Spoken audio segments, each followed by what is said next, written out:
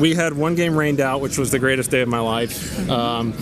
So it's Jacob DeGrom is something, like, I faced him when he was, like 94, 95, and now he's every pitch is 100, and I'm like, huh. So I already had trouble hitting you at 95, and now we're adding 5 miles an hour every pitch. It's not fun, but it is fun, because if you do, like, we just faced him. I struck out 3 times against him. I fell it off one pitch, and I was like, I'll take that, and move on.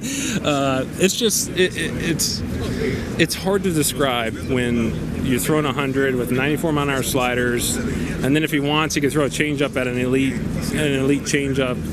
And every pitch is never like in the plate. It's always on the corners. It's up and down. He's throwing 100 under your hands, and you think it's a ball, and you go back and you look, and it's in the box, and you're like, how do I hit that? And you don't, obviously, with the season he's doing.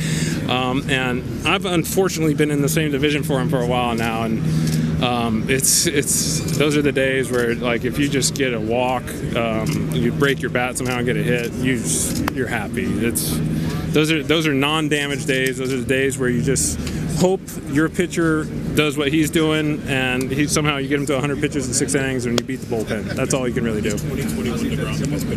Yes, 100% hands down. I would say yes, and then Kershaw and 13, 14. I think it was 14. Probably 1B. I wouldn't want to face any either of those guys.